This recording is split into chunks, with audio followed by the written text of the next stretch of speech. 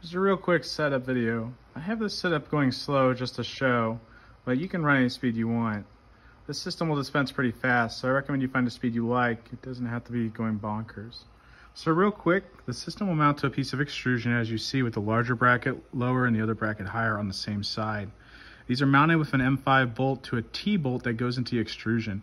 The extrusion will mount to your press. I don't provide the bolts and I don't drill the holes. I will give you the extrusion. You can do it yourself. A wood bit will suffice, and these are 1/4 20s. So that's the press. You can see the angle. This angle is what we're going to talk about, really tuning, and that's carried with this carriage bolt. This turnbuckle.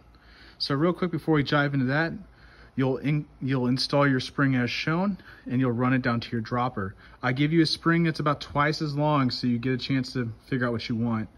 But you will trim or have to cut this spring. On a 750, 650, you want it to be taut, a little loose, obviously, but taut to drive the system. On the 1050, 1100, you'll be looking for more of a spring coil similar to this for the tool head progression. Outside of that, it's really the only difference between the two apparatuses. All right, so real quick, we're gonna talk about tuning.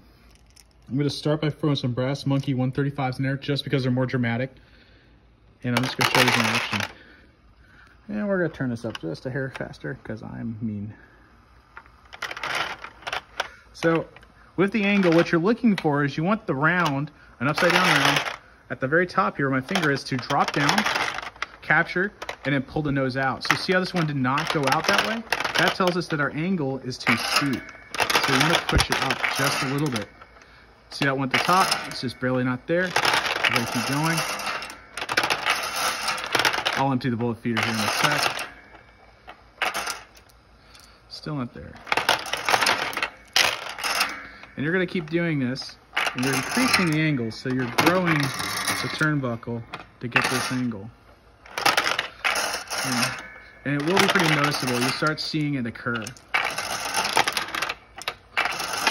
So real quick, notice how we have when we just flipped over, that means our angle is too steep or not steep enough. So we want to come and pull it back.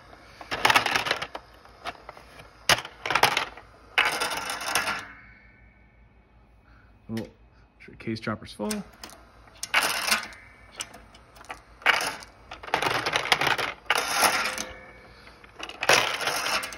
So you're just gonna play at that angle. You're really kind of watching them until they get just perfect. You'll see a little bit of a head nod, and that's kind of what you're looking for. Yeah, there we go. So just play at that angle.